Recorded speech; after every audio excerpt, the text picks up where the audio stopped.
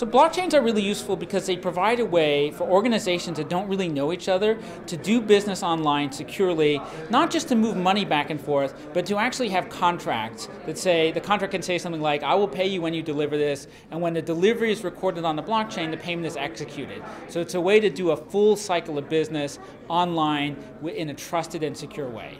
Do payments have to be involved in the transaction? Actually, no, payments don't have to be involved. Blockchains are really useful just for information sharing and synchronization, but we think that the value proposition of doing this technology grows substantially when you include not just sharing the information and doing the contract, but closing the loop with payment. To many people, blockchain is still an abstract idea. So how do organizations go about accessing the technology? Our focus at EY has been on thinking through this question of how companies can access this technology, and really we're looking to do this by making it embedded in their existing systems. So most companies run their business on something called ERP. It's like a big IT system that manages procurement and spending and resources.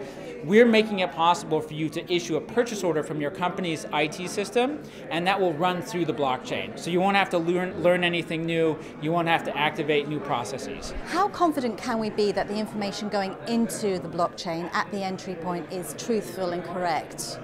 This is going to be one of the big challenges of blockchains. So right now, for things like Bitcoin, everything that's ever been in Bitcoin started in Bitcoin.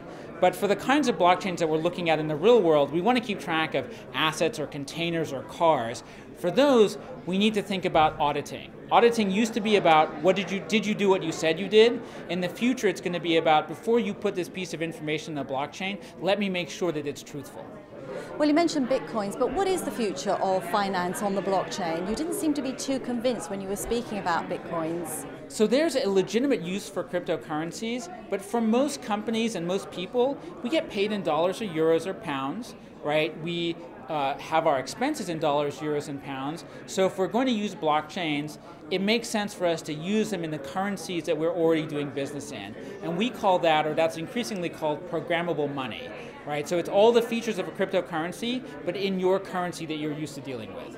What are your thoughts on Gibraltar's DLT regulatory framework, and how does that position us in a global context? I think it positions Gibraltar very well. The things that investors care about, or really should care about, is the rule of law in their business process. If I invest in a blockchain technology or cryptocurrency, I don't want to worry about whether or not my funds are being put to use properly or whether there's the rule of law involved. I want to make an investment in the technology or the industry. So trying to remove some of the risk is very attractive to investors. And the more risk you take out, the more capital you will attract.